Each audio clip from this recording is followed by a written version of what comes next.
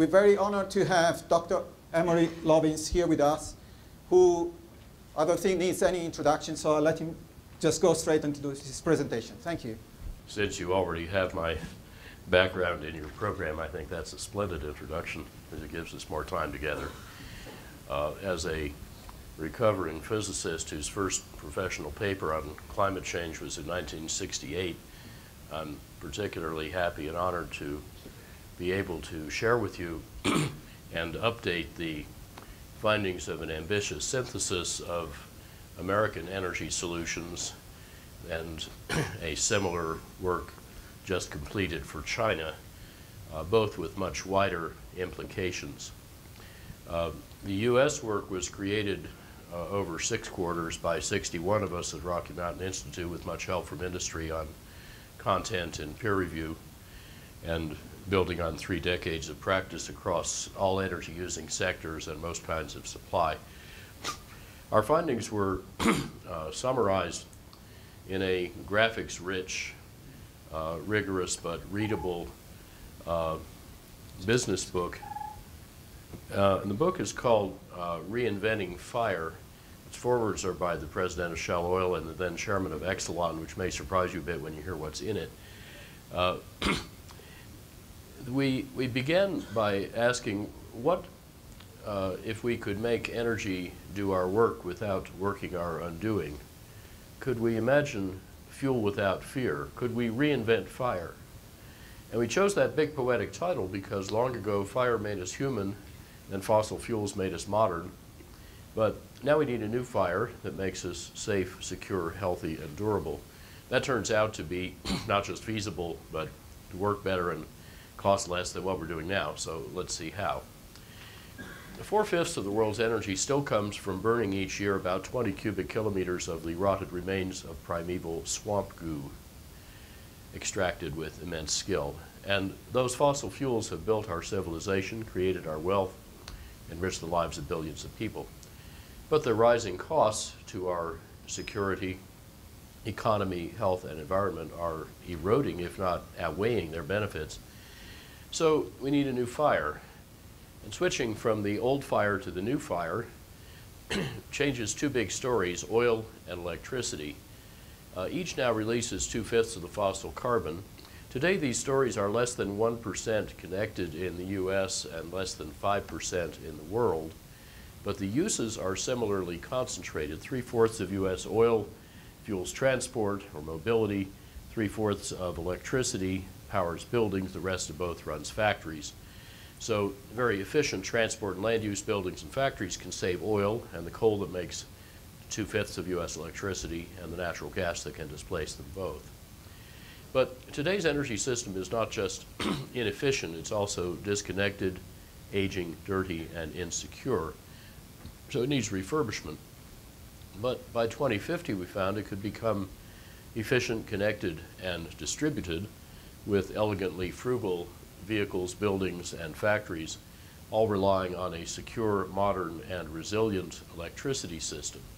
So the U.S. could eliminate its addiction to oil and coal by 2050 and use 1/3 less natural gas while switching to 3-fold more efficient use and quintupled, or by then 3/4 renewable supplies. So that's the transition I'll describe. And we found that by 2050 this could cost the United States $5 trillion less in net present value than business as usual, assuming that carbon emissions and all other hidden or external costs are worth 0. A conservatively low estimate. Yet this cheaper energy system could support a 2.6-fold bigger economy, all without needing oil or coal, or for that matter, nuclear energy. And we showed that this transition needs no new inventions and no new federal taxes, subsidies, mandates, or laws and running Washington gridlock. Maybe that's the most surprising part, so I'll say it again. I'm going to tell you how the United States can get completely off oil and coal, $5 trillion cheaper with no act of Congress led by business for profit. Many policy changes are needed to enable and speed this transition, but it turns out they can all be done administratively or at a state level where the U.S. has long made most of its energy policy anyway. This energy solution, therefore, uses America's most effective institutions, private enterprise co-evolving with civil society, sped by military innovation, to go around our least effective institutions. And whether you care most about profits, jobs, competitive advantage, or national security, or climate protection, environmental stewardship, creation care, public health, reinventing fire makes sense and makes money. General Eisenhower reputedly said that expanding the boundaries of a tough problem makes it soluble by encompassing more options, more synergies, more degrees of freedom. So in Reinventing Fire, we integrated all 4 energy-using sectors, transport, buildings, industry, and electricity. And we integrated 4 kinds of innovation, not just the usual 2, technology and public policy, but also design, the way technologies are combined, and strategy, new competitive strategy, new business models. Those combinations yield much more than the sum of their parts, especially at creating some deeply disruptive business opportunities. That is perhaps most obvious in the technology of automobiles. Let's start there because they're the biggest oil user. I will go very lightly over the oil story, which was also laid out in an earlier Pentagon co-sponsored book called Winning the Oil Endgame, because I want to concentrate for this group more on electricity. But the basic physics of cars is such that weight causes 2/3 of the energy use to move a car. And every unit of energy you save at the wheels by removing weight or drag saves another 6 units you don't need to waste getting it to the wheels. So it leverages 7 units of fuel savings at the tank. 15 years ago, my team designed a half-weight carbon fiber hybrid sports utility vehicle, boosting efficiency by a factor 4 to 6 with a 2-year payback. And then 8 years ago, Toyota showed such a concept car that has the interior volume of a Prius, half the fuel use, and 1/3 the weight. Curb weight's 420 kilograms. They didn't do it just for amusement. And now 1 and 2 liter equivalent per 100 kilometer carbon fiber electrified cars are on the market from Volkswagen and from BMW, which confirmed that the carbon fiber is indeed paid for by needing fewer batteries. An RMI spin-off developed an even faster and cheaper manufacturing technology. I brought along my carbon cap today, which was made with that process in 1 minute 8 years ago, as a test piece for military helmets that have been shipping for a few years. And this process can now make complex 2x2 meter parts in 1 minute. If I ring this like a bell, you can hear it's really strong and stiff. We can pass it around as long as I get back. Now, if we made all U.S. autos this way, we'd save half an OPEC or 1.5 Saudis by drilling in a very prospective play called the Detroit Formation. And the cost of saving that roughly 15 million barrels a day would be $18 a barrel and falling. And that's to pay for the electrification, because the ultralighting is approximately free. It is paid for by a 2/3 smaller powertrain and by radically simpler automaking with 80% lower capital cost. Now, ultralight electric vehicles can spread and their costs can drop even faster with a temporary fee-bate. That's a policy that provides rebates for efficient new autos paid for by fees on inefficient ones in each size class. And the biggest of 6 fee-bate programs in France, in the first 2 years, tripled the speed of improving auto efficiency. The strongest one in Norway raised electric vehicles' market share last year to 12.5%, which is 10 times the U.S. level. The economic effect is to let auto buyers apply a societal discount rate, so they look at the full 15 years of life cycle fuel saving, not just the first year or 2. The same physics and the same business logic apply also to big vehicles. Walmart's heavy truck fleet is using smarter designs and logistics to use half the fuel per case of merchandise that they used a decade ago. But just the technological fuel saving in heavy trucks can rise to 2/3, and that plus the triple to quintuple efficiency airplanes being designed at places like Boeing and NASA and MIT can save the U.S. together about $0.9 trillion net present value. In both heavy and light vehicles, today's military revolution in energy efficiency will speed all of the advances in the civilian sector, which uses over 50 times as much oil. Much as military R&D created the internet, global positioning system, the jet engine, and microchip industries, only this time the leverage can speed America's path off oil, so we needn't fight over oil, and then our warfighters can have nega missions, mission unnecessary, in the Persian Gulf and the South China Sea. And they really like that idea. Autos are not just becoming 4 to 8 times more efficient, they're also being driven less. Even in Europe and in America, where gasoline use has been falling since 2007. Gen X and Gen Y tend not even to want to own a car because it's cheaper and easier not to. A young Londoner or Shanghainese on an evening out can combine many different modes because now smartphone apps can bridge once awkward route gaps by summoning ubiquitous transport services on demand. One San Franciscan saved $11,000 a year just by replacing her car with Uber, Lyft, public transit, walking, biking, and Getaround, which is a smartphone service for renting your neighbor's car when it's unneeded and parked, as U.S. cars are about 95% of the time. So, such IT and connectivity solutions create the sharing economy. As Tom Friedman recently said, the world's biggest media company, Facebook, owns no newspapers. The world's biggest hotelier, Airbnb, owns no beds. The world's biggest taxi service, Uber, owns no cars. They all just enable you to rent other people's underutilized assets. Now, seamlessly linking access options with needs makes you confident you won't need a car, but if you do, you don't need to own it. In some Chinese cities, renting a Kandi electric vehicle from this giant vending machine costs about $3 an hour. Also, renting shared cars when you need them can boost their utilization roughly tenfold, and then probably double it again with partly or fully autonomous vehicles like this Mercedes-Benz concept car. Google plans to release self-driving cars in the next 3 years. The biggest U.S. company, Apple, is developing them too. They're already legal in at least 4 states, and they're the theme of next year's Dutch presidency of the EU. Autonomy makes electric vehicles' total cost per kilometer 40% lower than that of fueled vehicles, because their tenfold lower energy cost per kilometer more than offsets their initially higher capital cost.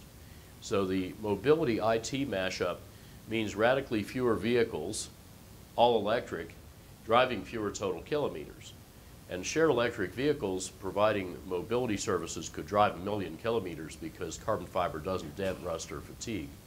So autos are morphing from what we call PIGs, that is, personal internal combustion gasoline steel-dominated vehicles, to SEALs, which are shareable, electrified, autonomous, lightweight service vehicles. There must be a good graphic lurking in there somewhere. SEAL's business and marketing case is strong, and they will further speed the day when cars use no oil. Meanwhile, public transport innovation, China's 3,000 kilometers of bus rapid transit, BRT, may quintuple in the next 5 years. This is a low-tech, high-design, retrofittable innovation that transformed this Hangzhou street into this street, carrying 800,000 riders daily. Over 300 million commuters use BRT each day in nearly 200 cities worldwide. It can achieve subway-like route density at 5% the cost. The architect mayor of Curitiba, Brazil, invented BRT as a cheaper, faster, better alternative to cars because Curitiba had Brazil's second highest car ownership. So he retrofitted BRT throughout his Houston-sized city of 2 million people in just 4 years, losing only a few buildings and achieving Brazil's lowest car drivership and cleanest urban air. So now BRT and other non-car modes are reshaping the America's worth of new cities that China plans for the next 15 years. Architect Peter Calthorpe is helping redesign, for example, Chongqing, around 1.5 million pairs of feet, not cars, so driving will fall by 2/3. Integrating and distributing where people live, work, shop, and play means people needn't travel far nor by car. Each 13-lane super boulevard is replaced by a pair of one-lane, one-way streets.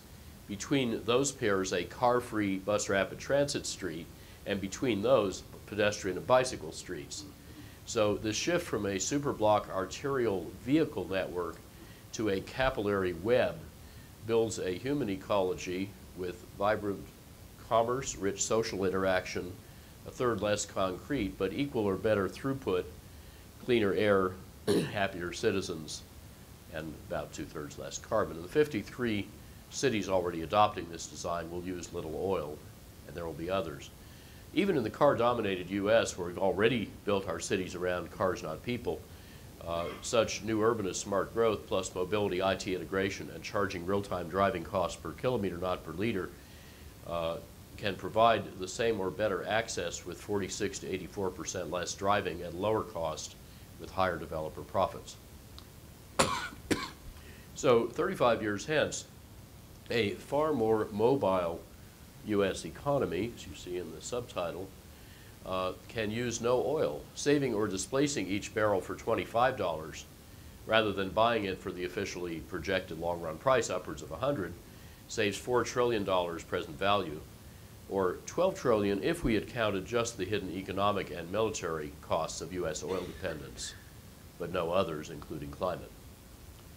So to get mobility without oil, to phase out the oil, we can first get efficient and then switch fuels. Those 1 or 2 liter per 100 kilometer autos can use any mixture of hydrogen fuel cells in green at the bottom or electricity in yellow or advanced biofuels in orange. The heavy trucks and airplanes can realistically use advanced biofuels or hydrogen. Trucks could even burn natural gas, but no vehicles will need oil. Any biofuels the U.S. might need, at most 3 million barrels a day, could be made 2/3 from waste without using any cropland and without harming climate or soil. In fact, we would pay farmers and ranchers to take carbon out of the air and stick it back in tilth where it belongs. So our little team at Rocky Mountain Institute speeds these oil savings by what we call institutional acupuncture, where the business logic is congested and not flowing properly. We insert little needles in selected points in partners like Ford and Walmart and the Pentagon to get that entrepreneurial juice, that chi flowing. This long transition is already so well underway that 5 years ago, some mainstream analysts were already starting to see peak oil, not in supply, but in demand. Because like whale oil in the 1850s, oil is becoming uncompetitive even at low prices before it becomes unavailable even at high prices. So yes, the oil companies are at risk because a lot of their booked reserves on their balance sheet cannot be burned, but they're even more at risk by market competition than by climate regulation because a larger fraction of their reserves cannot be sold when they compete with the kinds of options I've just described. But electrified autos don't need to add new burdens to the electricity system. Rather, when smart autos exchange electricity and information through smart buildings with smart grids, they are adding to the grid valuable flexibility and distributed storage that help the grid to integrate varying solar and wind power. So electrified autos make the auto and electricity problems easier to solve together than separately, Eisenhower again, and they converge the oil story with our second big story, saving electricity and then making it differently. And those two twin revolutions in electricity are already bringing more numerous and diverse and profound disruptions than in any other sector, as 21st century technology and speed collide head-on with 20th and even 19th century institutions, rules, and cultures. Electricity saving technologies can evolve dramatically, as the history of lighting shows.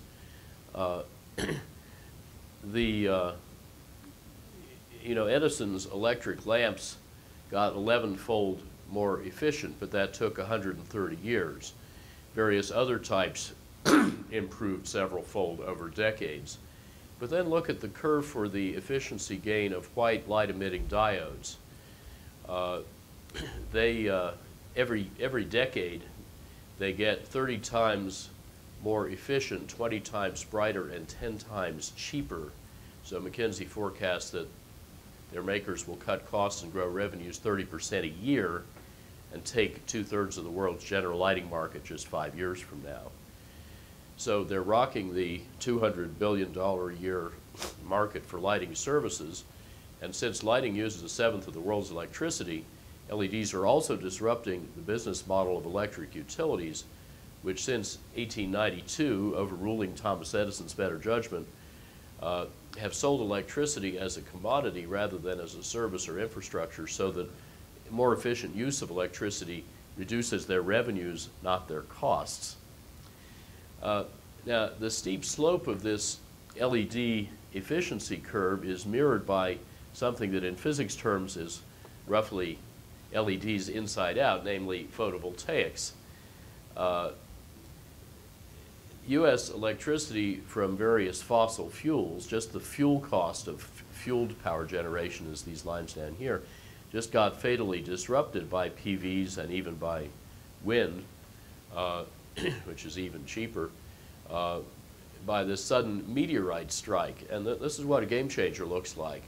And of course, wind power now usually beats just the operating costs of gas or coal plants in the windier parts of the country. Now, changing how we make electricity gets easier if we need less of it. Most of it today is wasted, and efficiency techniques keep improving faster than they're applied, so the potential savings get ever bigger and cheaper. The low-hanging fruit keeps growing back faster than we can harvest it. But as buildings and industry start to get efficient faster than they grow, America's electricity use, instead of increasing 1% a year as is still officially forecast, could actually decrease 1% a year even after the extra use by the efficient electric cars. And indeed, this is already happening. U.S. electric use peaked in 2007, and just in 2012 alone, the electricity use adjusted for weather per dollar GDP fell by an unprecedented 3.4%. We can keep demand dropping by reasonably accelerating existing trends. Specifically, over the next 40 years, U.S. buildings, which remember use 3/4 of the electricity, can triple or quadruple their energy productivity, saving $1.4 trillion net present value with a 33% internal rate of return. So the savings are worth 4 times their costs. Industry, using the other quarter of the electricity, can double its energy productivity with a 21% internal rate of return.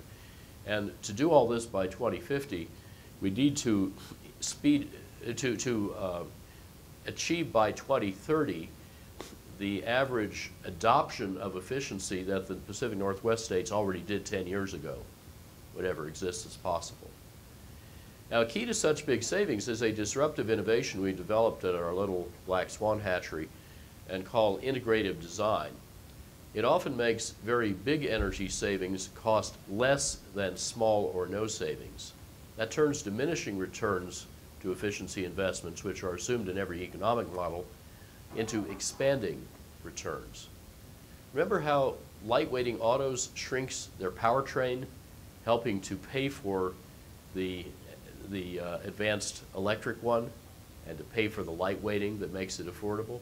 Well, integrated design can do the same thing in buildings and factories, radically reducing electricity and gas demand so renewables can more readily serve the rest. None of this is in any official study or forecast, and not for lack of trying to tell them.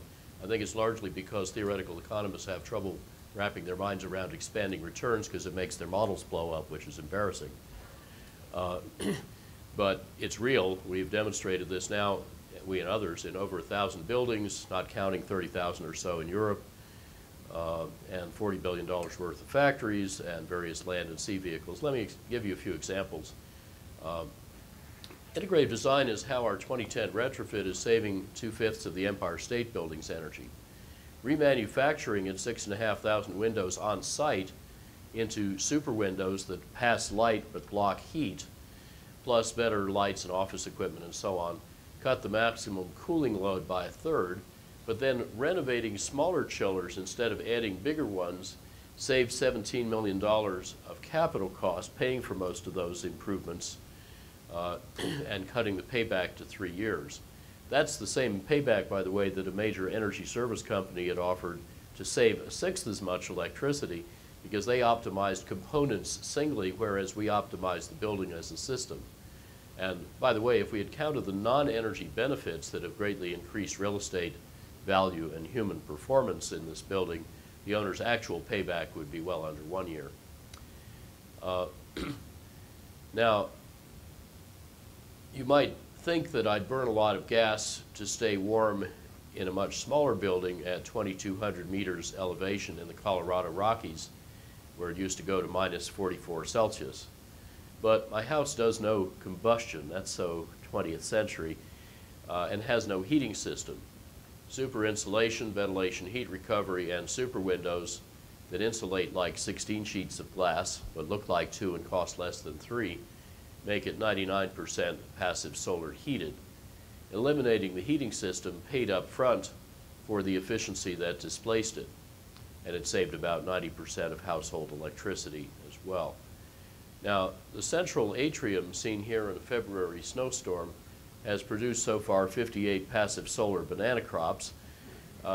Without needing to look like this, my house helped to inspire over 30,000 European passive buildings that likewise have no heating and roughly normal construction cost.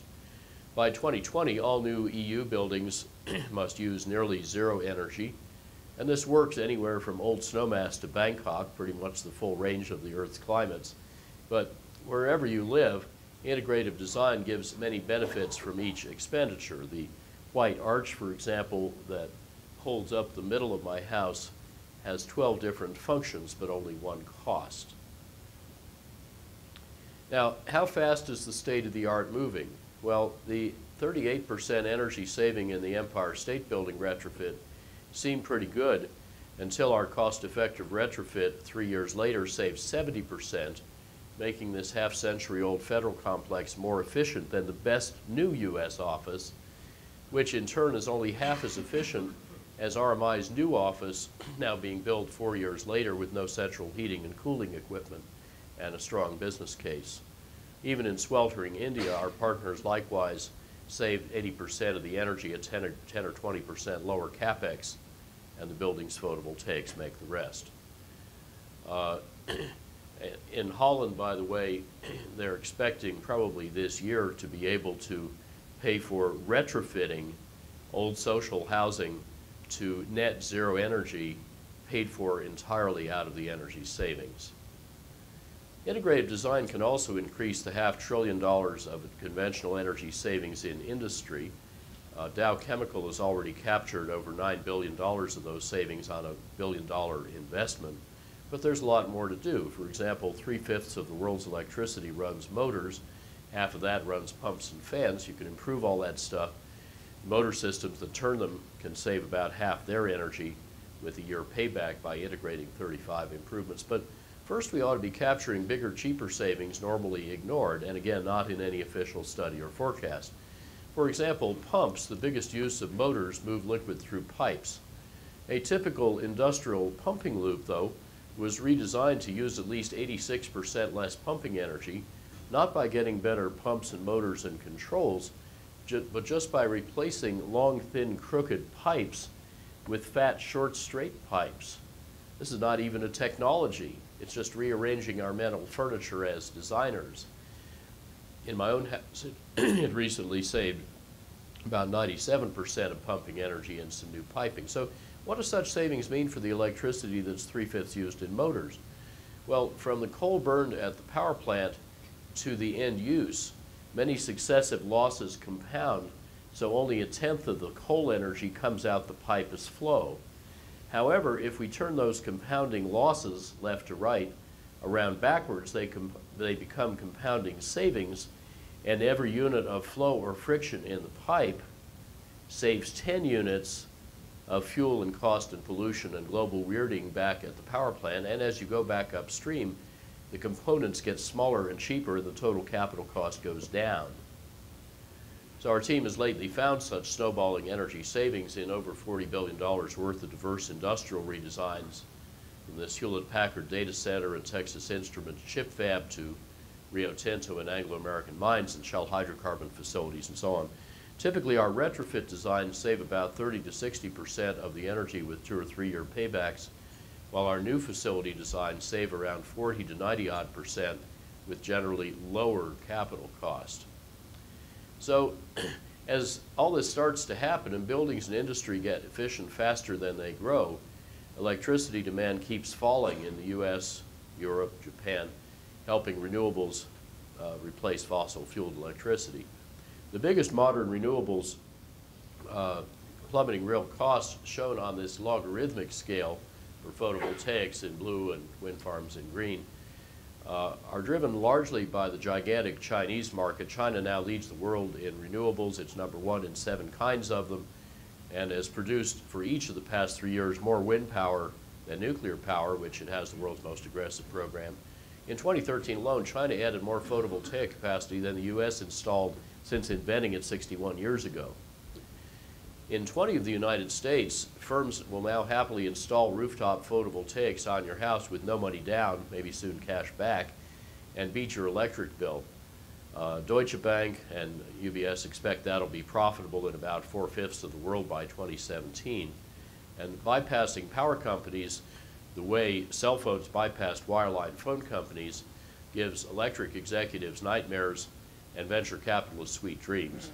Batteries, too, are getting rapidly cheaper, letting more customers choose to shift their loads under their solar curves or to drop off the grid altogether. So the old utility business models have no place to hide.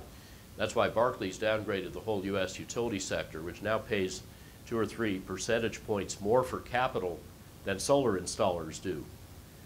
The competition is not just in risk and capex, but also in revenue model. Renewables have no operating cost. So when I flip the switch, I'm not sending any more revenue to the utility. Moreover, your new oil or gas well makes my next one cost more, but your new solar panel makes my next one cost less. Can fossil fuels really win this game? Bloomberg thinks not, and projects that over the next 15 years, the additions of fossil fueled and nuclear will fall by about half, while the additions from renewables triple. And the market evidence is that in each of the past 4 years, modern renewables, not counting big hydro, have added over 80 gigawatts a year, more than the net additions of fossil plus nuclear.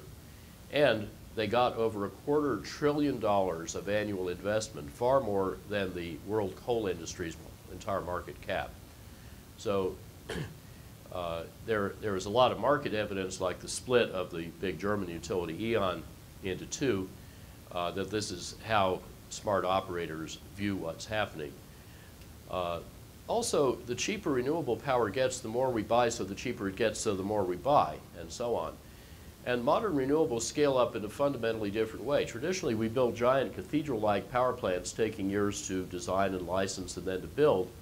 But meanwhile, with about the same capital, each year you can build a photovoltaic factory, which each year thereafter produces enough solar cells to produce each year thereafter as much electricity as your cathedral will annually produce.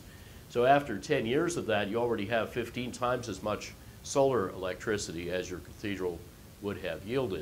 And that's why solar output worldwide is scaling faster than cell phones.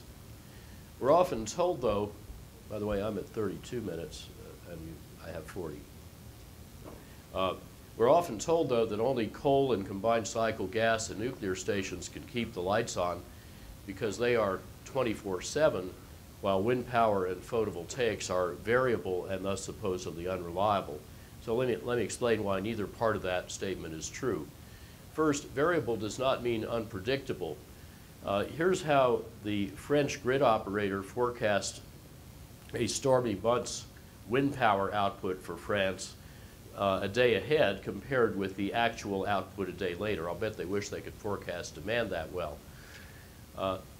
And then, of course, the reason we built the grid is that no generator is 24/7. They all break. And when a giant coal or nuclear plant breaks, you just lost 1 billion watts in milliseconds, often for weeks or months, often without warning.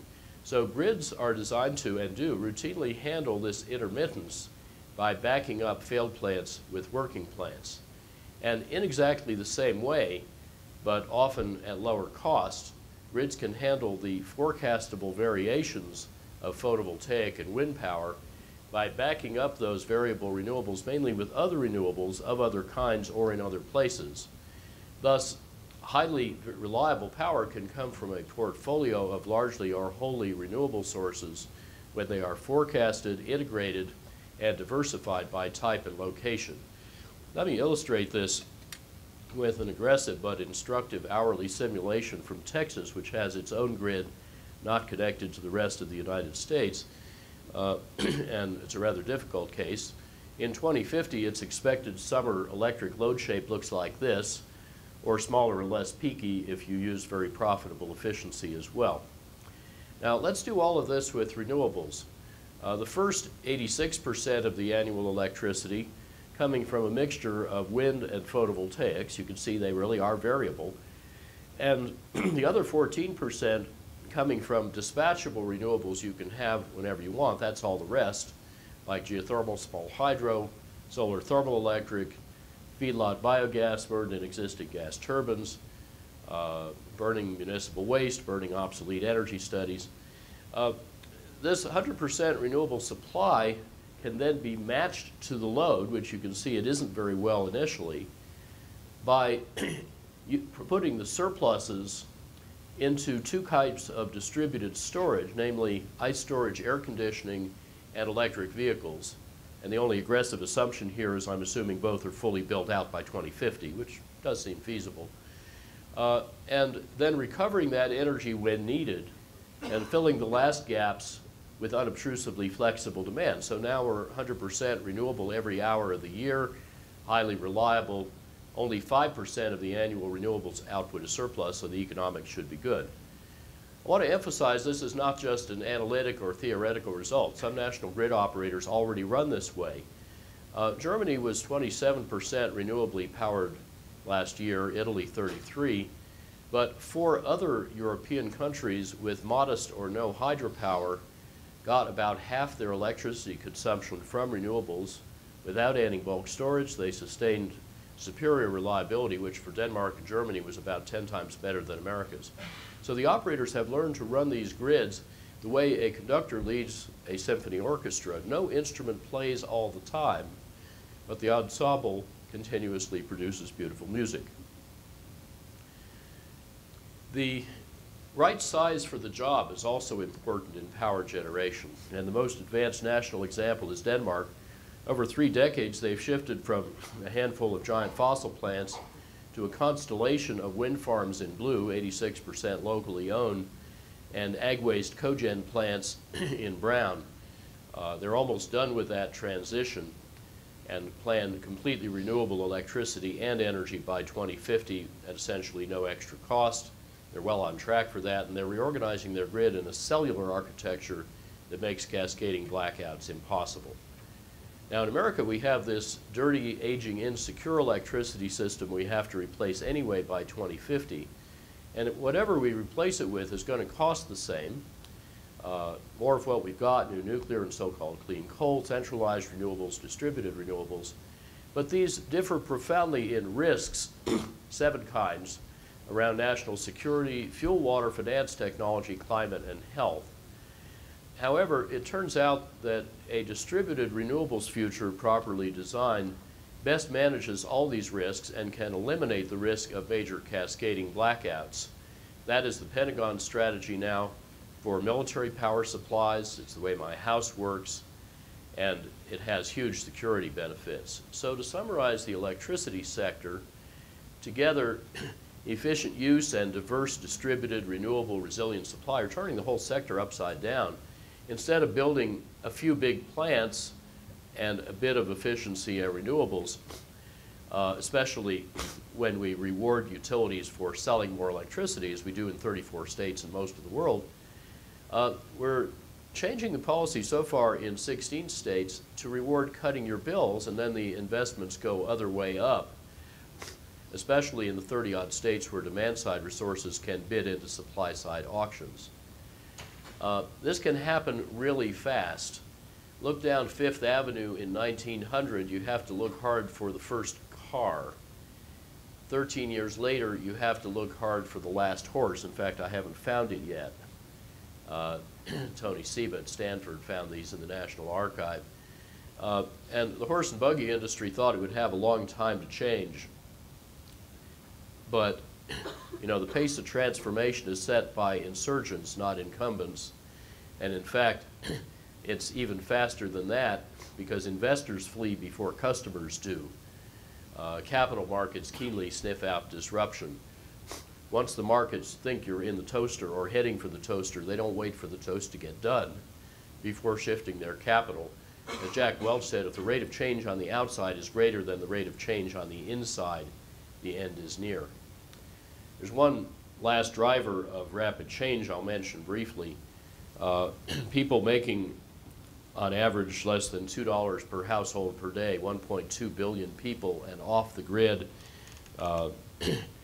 live in darkness at night, and they pay $38 billion a year for kerosene. I brought along a little state-of-the-art photovoltaic, high-temp lithium battery, and LED package that gives a payback of weeks to a couple of months, displacing that kerosene with huge benefits for public health, and you can teach your daughter to read. It's equivalent to a lifetime annuity of an extra month's income per year.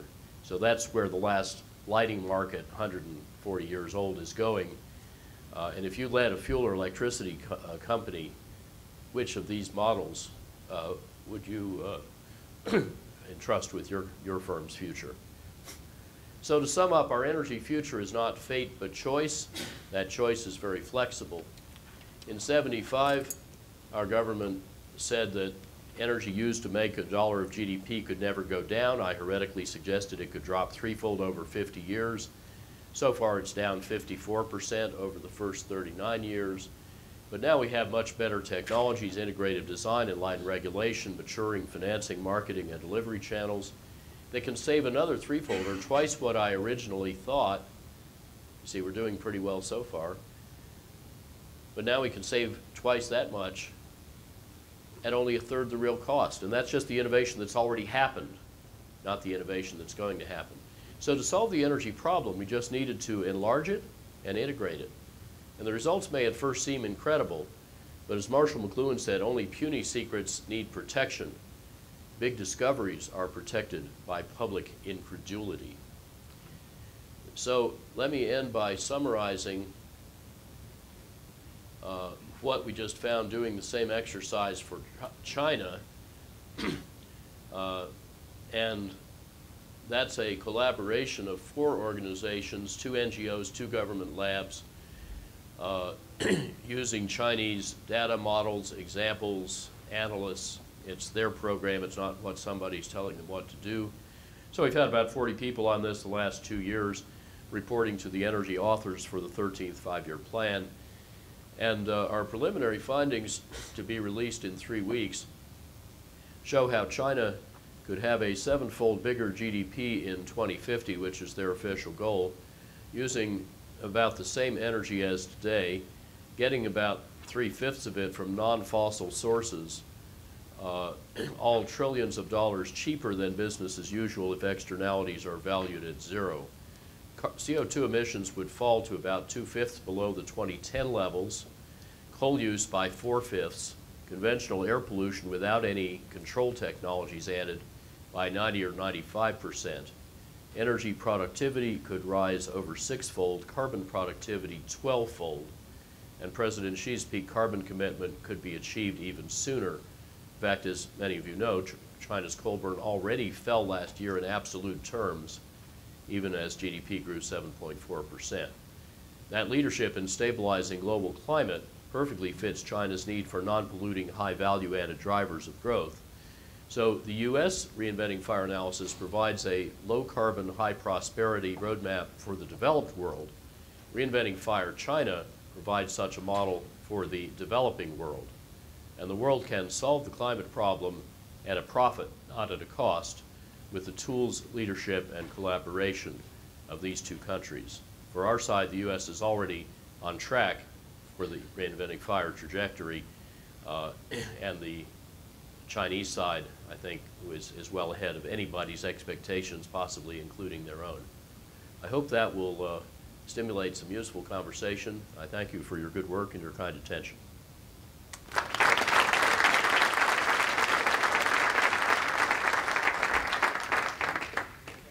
Dr. Lovins, for this inspiring presentation. And we have 5 minutes for questions. So you can go to the microphone, introduce yourself. Please keep the questions brief. And please be sure to return the carbon cap. And you can also ask questions on Twitter, if you wish. So are there any questions? I'm sure I said nothing controversial.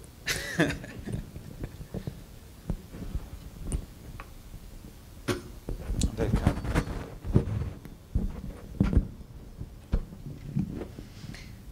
Amory, my name's Melinda Marquis, and I remember going to your house in 1983 and seeing the tropical plants, and no home should ever have a dryer or anything. It was an amazing house. It looks like you've done some work on it. Come back, we've done a major renovation. It was really cool. I was a kid then, and I remember seeing you at the University of Colorado, I think in the UMC in 1986.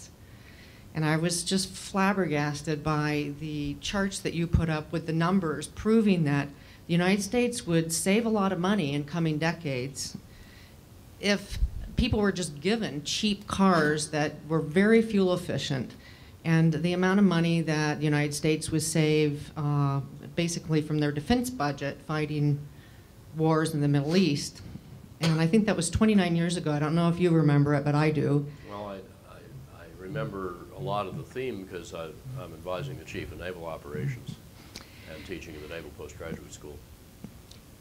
You made a big impression on me then, and I'm surprised that today you seem to exude a great deal of optimism. That if I'm interpreting you correctly, you seem to be very pleased with the rate of change of adopting fuel efficiency and I presume also, therefore, cutting greenhouse gas emissions. I'm really worried about the greenhouse gas emissions and the fact that they continue to go up, not down, largely because the rest of the world is developing their economy. So can you say a bit more? I mean, are you truly pleased with the rate of change? Because that's what it sounds like you're saying. And from my perspective, it looks like we've got a serious problem here. We're both right. Of course, we would have been much better off starting to do this a lot earlier and faster. But I think the current rates of change are very encouraging, which is why China's coal burn went down last year and that has since accelerated, and why carbon emissions stabilized last year. I think we will see a lot more of that. So it is urgent to do more and better the things I'm describing. The mental models that we use to think about this are quite important. I was once teaching a college class in which a young lady was despairing all the things going wrong and all the suffering in the universe and saying she couldn't imagine bringing a child into such a world, and how she had lost all hope.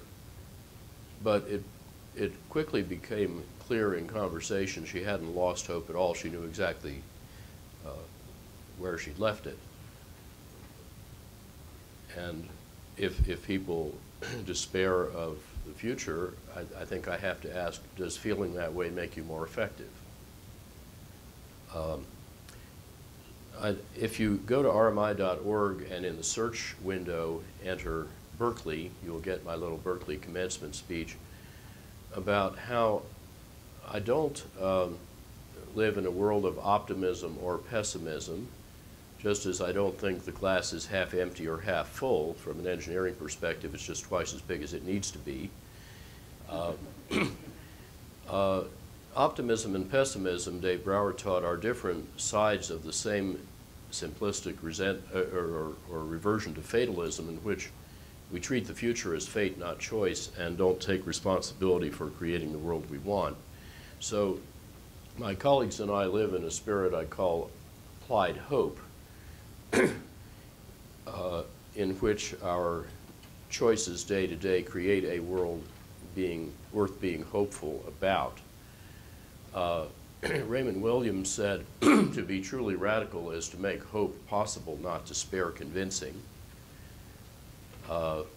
St. Francis, and I hope, by the way, all of you have read the Pope's remarkable encyclical, which is about a great deal more than climate. St. Francis allegedly said, preach the gospel at all times, if necessary, use words.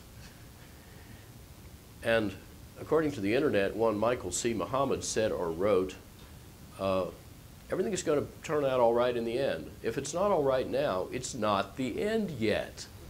Don't let it bother you, just relax and keep on going. So I hope in that spirit of applied hope, you will continue and intensify your efforts to bring about faster what I'm describing, which also solves many of the other big problems in the world. And notice that it's highly trans-ideological. That is, whether you care most about economic or environmental or security or social outcomes, if you like any one or more of the multiple benefits, that's enough. You don't need to like every outcome. You don't need to agree which outcomes are most important.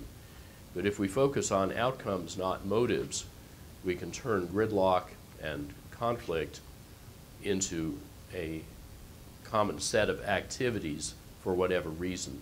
And we see that working very well in much of the country. It cuts through all the political nonsense. Okay, so thank you very much again, Dr. Lovins, for the very interesting presentation and inspiring. And I'd like to present to you this little gift for your presence. And thank you very much again. Thank you.